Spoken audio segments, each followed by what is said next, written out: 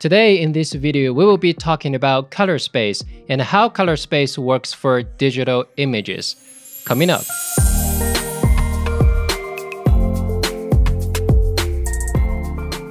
Hello everyone, my name is Ming. Welcome to another video. If you are new to my channel, please check out more information in the description below. And if you are interested in Luminar 4, you can use coupon code MING during checkout to save $10. If you are interested in Capture One 20, you can use the link in the description to get a 30-day free trial. And after the free trial, if you want to continue, please consider using code MING during checkout to support my channel. Alright, without further ado, let's jump into the video. So color space. What is color space? I'm going to try to explain color space in a very simple way. Color space is a certain range of colors that are available to be used in a photo. sRGB is a smaller color space, which means it has a smaller range of colors that are available to you. And Adobe RGB, on the other hand, provides a wider range of colors that are available to you. However, don't get confused with the number of colors in a photo. The number of colors in a photo is not determined by the color space.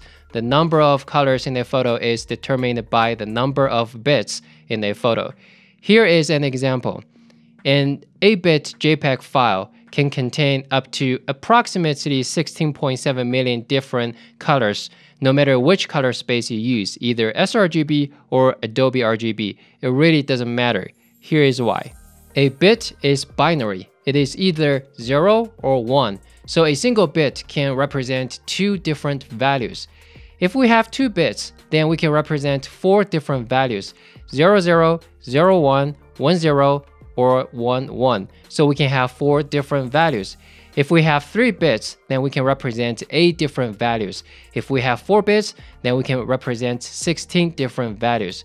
When it goes to 8 bits, then we can represent 256 different values. And since both the sRGB and Adobe RGB are RGB color space, which means each color channel, R for the red channel, G for the green channel, and a B for the blue channel, each channel has a bit, which means each color channel can represent 256 different values. Therefore, a color photo that contains 3 color channels can have 256 times 256 times 256, which is approximately 16.7 million different colors in the photo, no matter which color space you use. Alright, now we know the number of colors in the photo. The question is, what are those colors? That's when the color space comes in.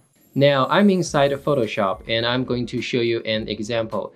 This is a 800 pixel by 800 pixel 8-bit file, and I'm going to the color picker tool, and like I mentioned earlier, each channel has 256 different values starting with 0. So I can enter something from 0 to 255. I'm going to enter 160 for the red channel, and 250 for the green channel, and then 150 for the blue channel. The question is, these are just the numbers. How these numbers become this particular color? That's where the color space comes in. A color space maps this value to a particular color. I'm going to click on OK, and then fill this empty canvas with that particular color. Now I can go to Edit and Assign Profile, and I can show you that the current color space I'm using is Adobe RGB. So Adobe RGB color space maps that particular value 160, 250, and 150 to this particular color. What if I change this color space to sRGB? A different color space maps the same value to a different color. So as you can see, I can uncheck preview box. So this is the Adobe RGB color, and this is the sRGB color. Adobe RGB, sRGB. So the color changed slightly. I'm gonna click on OK, and now I'm gonna use the color picker tool, grab this color, and if we look at the value, it is still 160, 250, and 150. The value didn't change, but then the color changed slightly because we used a different mapping system. We used a different color space. Now I'm going to start over again. So first, go to Edit, go to Assign Profile, make sure I'm currently working with Adobe RGB color space. And then go to Color Picker tool and make sure the value is 160, 250, and 150. Click on OK, and then I'm going to fill my canvas with that particular color. Now this time, instead of assign sRGB to this file, I'm going to convert this particular color from Adobe RGB to sRGB.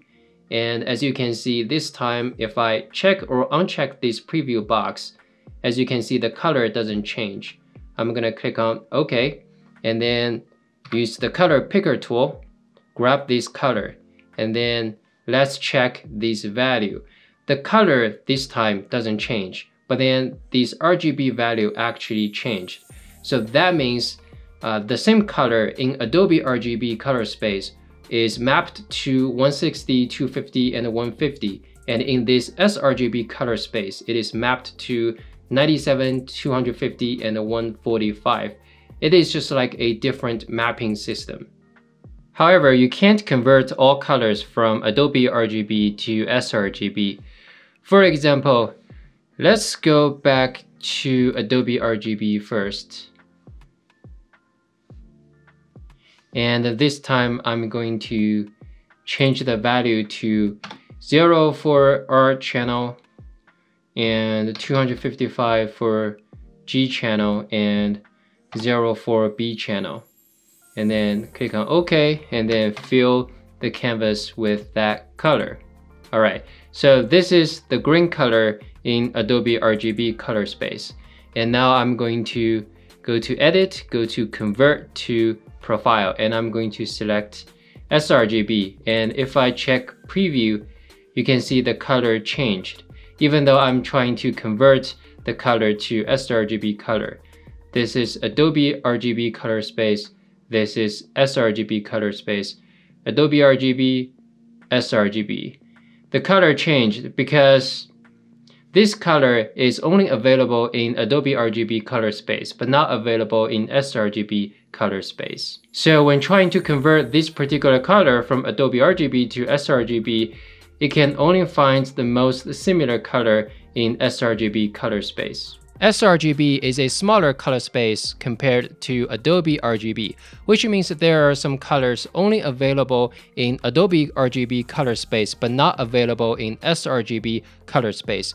When converting those colors from Adobe RGB to sRGB, you would see a color change. On the other side, if you are converting from sRGB to Adobe RGB, because Adobe RGB is a wider range, therefore you won't see any color change when converting colors from sRGB to Adobe RGB. Alright guys, now I hope you have a better understanding of how color space works.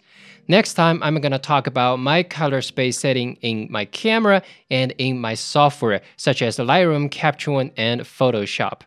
Alright guys, I hope you enjoyed this video, and if you like it, please click on the thumbs up button below and consider to share this video with your friends. And if you are the first time on my channel, please consider subscribing as well. Again, if you are interested in Luminar 4, you can use coupon code MING during checkout to save $10. And if you are interested in Capture One 20, please check out the links in the description below. Alright guys, hope you enjoy photography. Until next time, bye for now.